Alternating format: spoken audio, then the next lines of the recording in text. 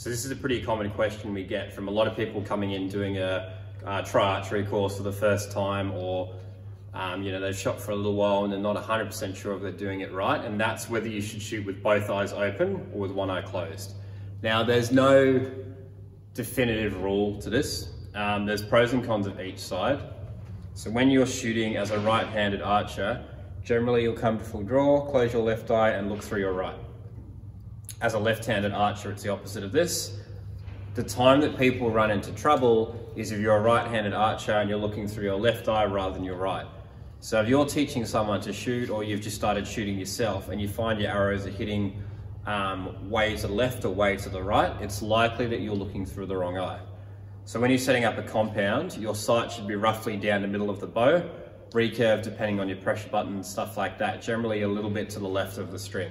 If it's massively outside these two settings, I mean, there's a lot of other variables that can cause it, but normally it will be because you're looking through the wrong eye. Now, you can shoot with both eyes open as well.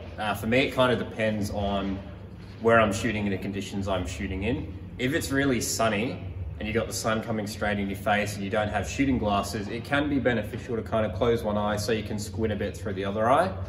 But normally I'd shoot with both eyes open. Now, the benefit of both eyes open is a real kind of 1% factor. It'll help, but it's a very, very small factor in your performance.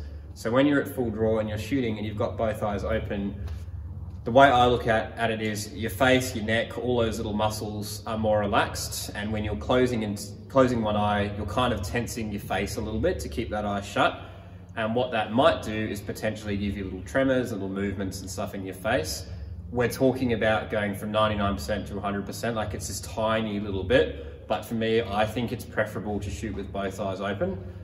Again, if you're struggling to, like I said before, you're having arrows going really far left or really far right, and you find it's beneficial to close one eye, absolutely do it. It's very much a personal preference thing. I prefer both eyes open, but if you find it slightly better with one eye shut, it's such a small factor that if you feel more confident doing it one way or more comfortable, I would definitely stick that way rather than trying to change your shooting style to gain that tiny percentage of performance.